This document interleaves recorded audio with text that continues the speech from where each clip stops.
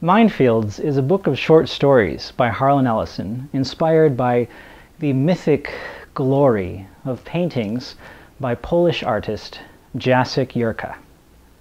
Minefields, I'm ashamed to admit, is the first Harlan Ellison book I ever bought. Ashamed because I was over the age of 20 when it was published, and Harlan Ellison almost instantly became one of my favorite authors of all time, and I regret I wasn't buying his books from the moment I could read. Jacek Yerka paintings are so vibrant and imaginative, even the most uncreative cynic would become charmed with the sense of life and depth within them. His paintings move, they breathe, they sting with snakebite fire, and in the hands of Harlan Ellison, he bleeds the visions dry, squeezing every pulpy drop of venom from every nook and cranny. No detail is missed, no pore is unexamined, no brushstroke is ignored. Although Harlan Ellison is one of the most prolific and award-winning authors of our time during the late 20th and early 21st centuries, there are still going to be those of you who are unfamiliar with his work. Allow me to read you one of my favorite passages from Minefields, a story entitled The Silence. This is the cathedral in which your cowardice has been enshrined. The silence at the pulpit is the silence we heard when you did not answer cries for help. In the eaves of this holy place are the festooned remnants of the friends you did not come to assist. In the darkened rooms, up rotting staircases, are the tattered faces of lovers you betrayed. Here your mother, there your father. Both gone now, and neither with any degree of calm or joy. Here is the sanctuary of your lost chances. And there is no pastor, no choir, no stewards, no supplicants. It is a congregation of one. You will worship here all the remaining days of your life. And at night, your spirit will kneel on broken glass in the pews. That one chills me every time I read it. How I love authors who write prose as poetry.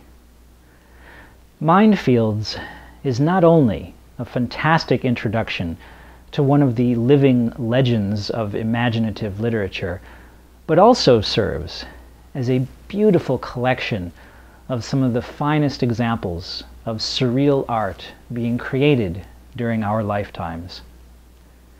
Ellison, inspired by Yerka, is a beauty to behold.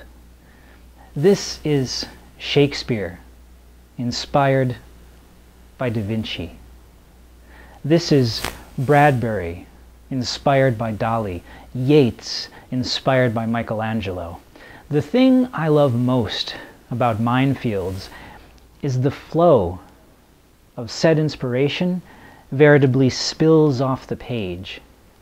Between the brilliant combination of Jacek's imagery and Harlan's stories, it's impossible for your own imagination to cease churning. One look at the paintings and stories start forming in your own head.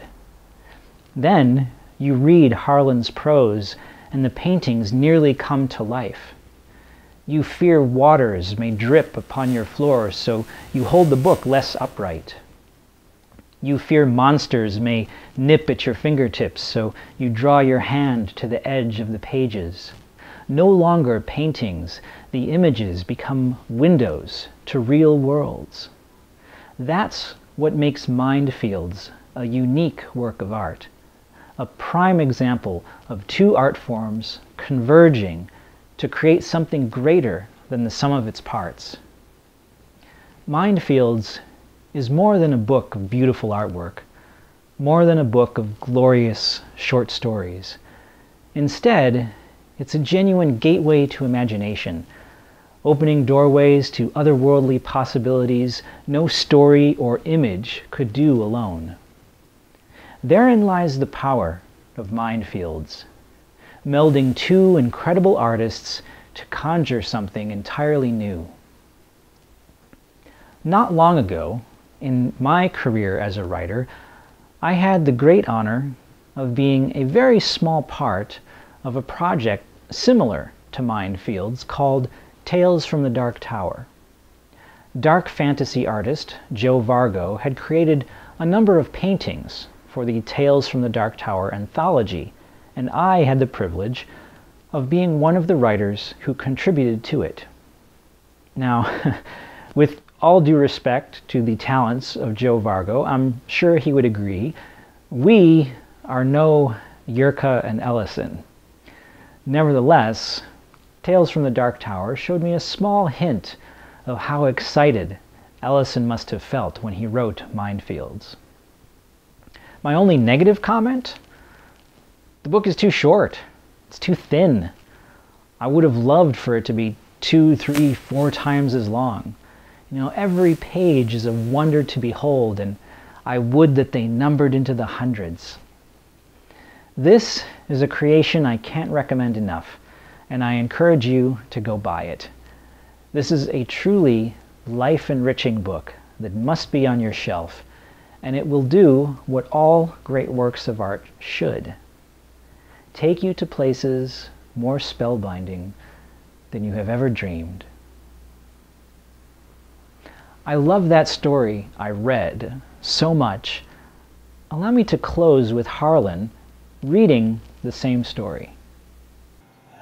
I'm going to read you a little story out of this book. This is my favorite of all my 75 books. My publisher, Jim Cowan, wanted me to do an introduction for The Art of Jacek Yerka, and I said, I'm tired of doing introductions, but I'll look at the artwork. When I looked at the artwork, I said, I'll write a story around each painting, and I did. Some of them are long, some of them are short. Jacek is wonderful, and I'm going to read you this one here. This one's called The Silence. This is the cathedral in which your cowardice has been enshrined.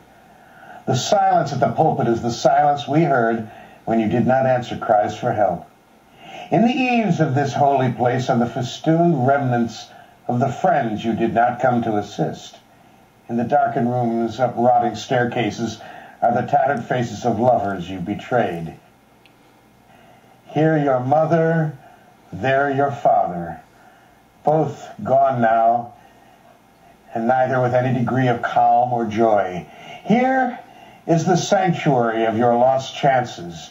There is no pastor, no choir, no stewards, no supplicants. It is a congregation of one. You will worship here all the remaining days of your life, and at night your spirit will kneel on broken glass in the pews. Thank you so much for watching. Until next time, keep speaking English, America.